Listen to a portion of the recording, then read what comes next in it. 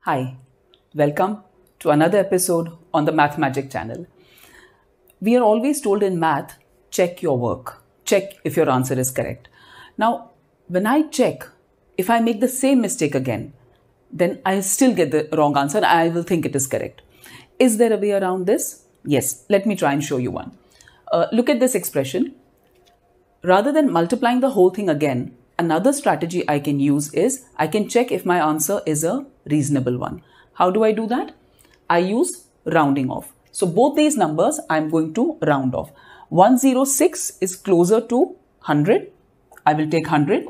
52 being closer to 50. Now when I multiply 100 by 50, again I'm going to do 1 into 5 is 5 and there are 3 zeros here. Can you see these two numbers? Very obviously my answer is wrong. So I will be more careful. I will check where have I gone wrong and I can correct my mistake, right?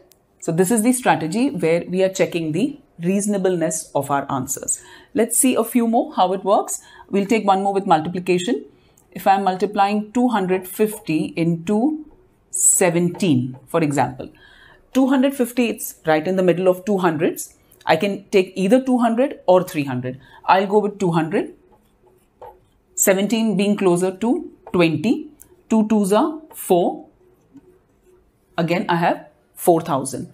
Now, whatever answer I get here will not be the same, obviously. But if I've got something like a 400 or a 500 or a 50,000, so looking at this, I don't know, my answer is not a reasonable answer. It cannot be so much different because I have rounded off to the closest tens or the hundreds. That immediately helps me identify I must have made a mistake somewhere. Hai na? So this is the strategy. You try it with addition also. You can do it with any operation, in fact, using rounding off.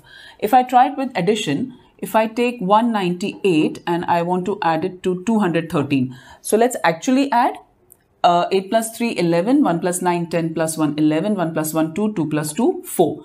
198 rounds off to 200. 213 also rounds off to 200. My answer should be somewhere around 500. It is. It's 411. So I know that it must be correct. Now, if you have time, it's a good idea to actually recheck the entire working to pinpoint if it's completely correct. Otherwise, I still know that yes, my answer is a reasonable answer. I can obviously use this for subtraction also. If I'm subtracting 572 minus 411 or something like this, let's actually subtract and see. So 2 minus 1, 1, 7 minus 1 and 5 minus 4. 572 is closest to which 100? I'm rounding off the whole number, right? Closer to, yes, 600. This is closer to 400. I get a 200 here.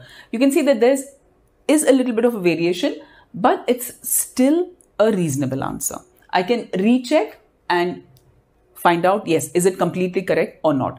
This is something I tell my students to always do. Look at your answer, look at the two numbers in the question.